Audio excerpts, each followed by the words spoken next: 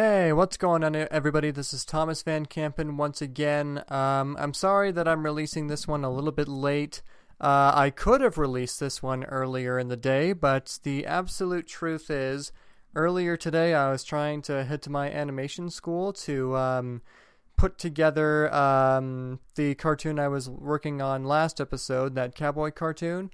I was hoping to get the proper equipment so I could put that together and edit it properly and all that stuff. But as fate would have it, my school was closed today, and I didn't have the foresight to do a simple Google search to find out whether or not it'd be open. So I made that big trip for nothing, basically.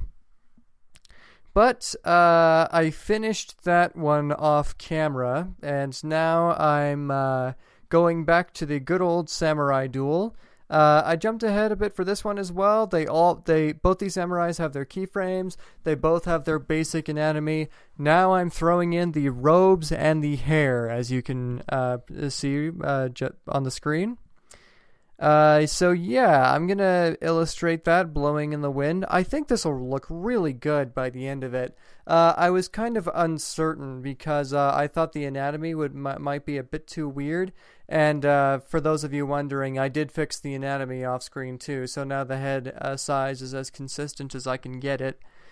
So yeah, I was kind of worried about this one, but I think this one's gonna be okay by the end of it, and I think it's gonna end up looking really good. I'll probably post the end results both in my demo reel and in just by itself. So yeah, that's basically it in terms of what I'm doing here. Recently, I know this movie's a couple years old, and you can get it at a bargain bin for like $10 now. But because of animation and how much time needs to go into it, I barely watch movies or play video games anymore. But yesterday I watched Django Unchained. That is a friggin' good movie, man. Quentin Tarantino friggin' does it again. I don't think Quentin Tarantino has a bad movie in his track record so far. I don't think Hateful Eight did that well in the box office, and I don't think that's because of the quality of the film itself. I mean, I read reviews and watched reviews of it, and people seem to like it just fine. I think it just came out at an unfortunate time, and that unfortunate time is around the same time as Star Wars The Force Awakens, so it had pretty stiff competition when it came out. But it's another Tarantino film. How can you go wrong?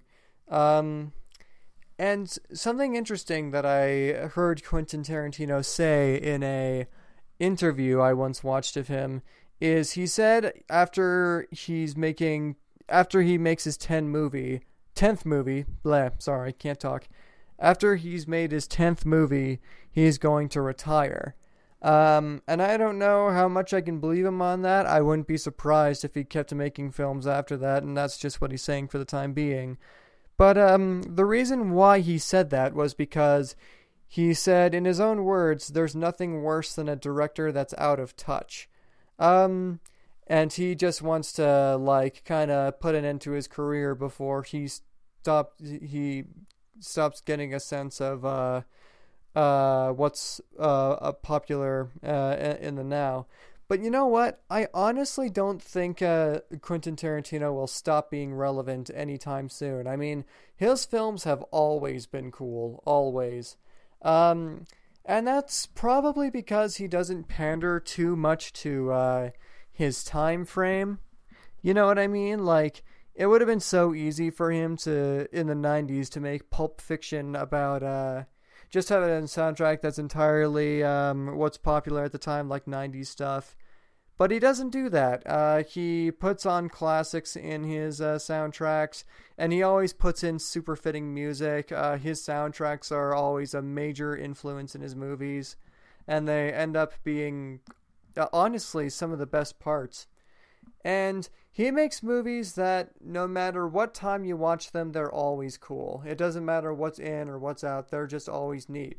He can make a Western in the late 2000s and it'll kick so much ass because he puts his own spin on it, It's got aspects of a classic Western, obviously, because Quentin Tarantino, in his own words, takes a lot from all the movies that he's seen, and he recycles a whole bunch of classic movie tropes.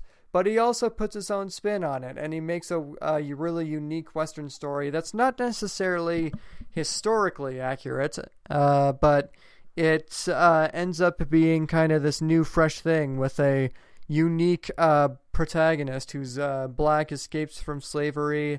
It's a triumphant story about evildoers getting their comeuppance like any good Western. It's about a man seeking and achieving freedom with his wife.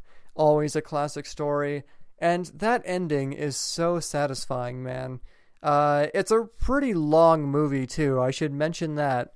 It's like 2 minutes and 40... it's 2 minutes. What am I talking about? 2 hours is what I meant to say. 2 hours and 45 minutes. And,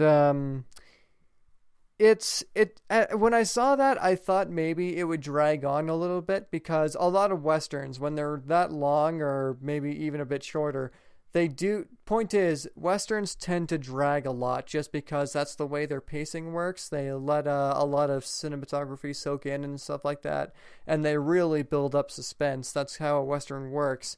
And I thought I was going to get in for a lot of that. But in spite of its length, it's ironically one of the faster-paced Westerns I've ever seen. And it has like an all-out gang war near the end. Oh, I probably shouldn't have spoiled that. You know what? The movie's a couple years old and nobody's watching this anyway. Who cares?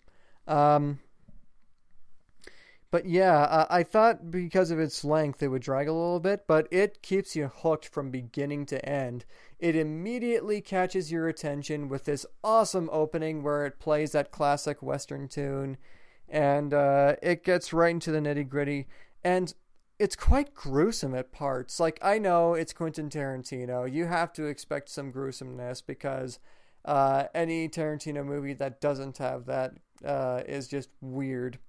But yeah, it gets gruesome, not in a typical Tarantino way where it's just gory, or in fact a lot of like the really violent stuff, or the really violent implied stuff, kind of happens off camera.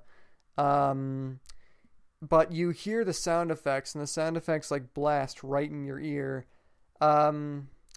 And just the implications of what's happening is the most teeth-cringing part.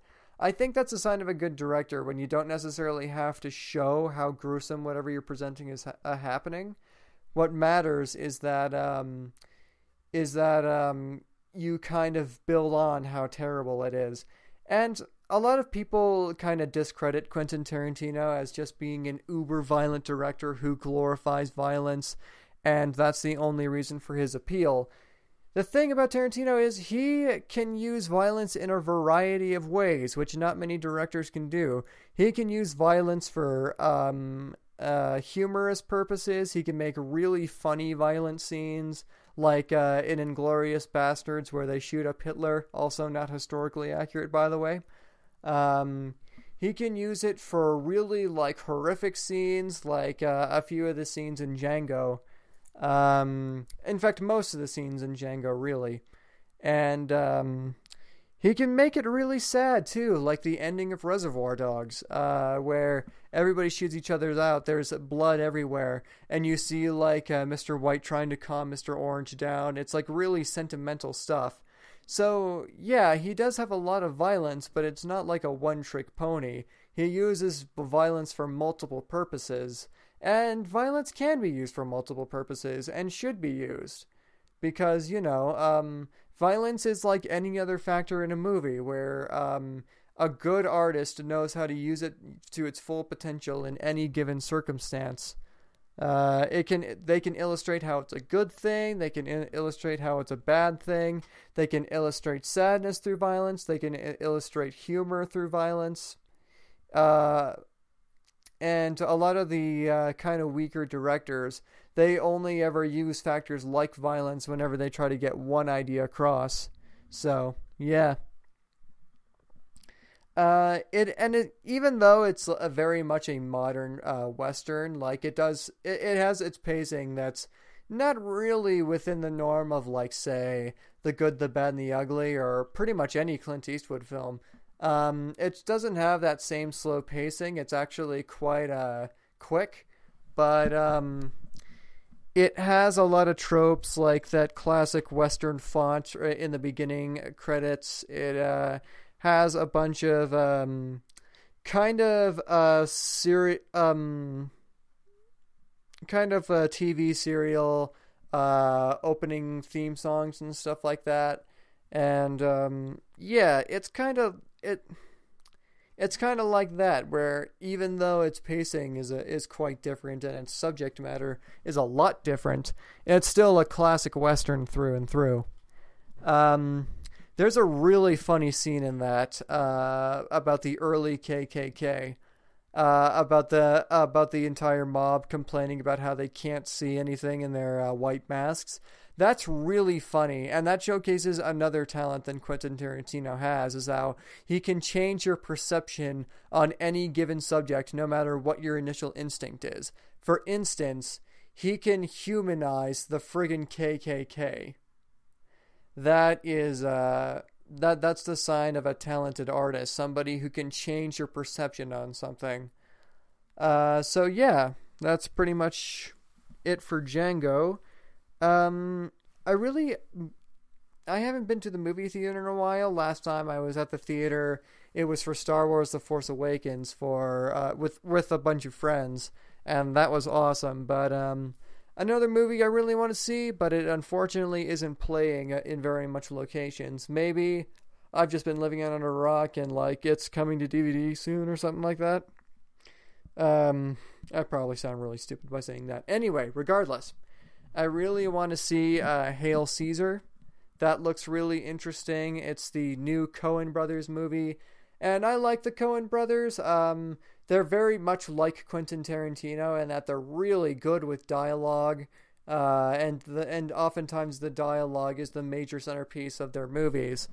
And they made The Big Lebowski, which is the friggin' funniest.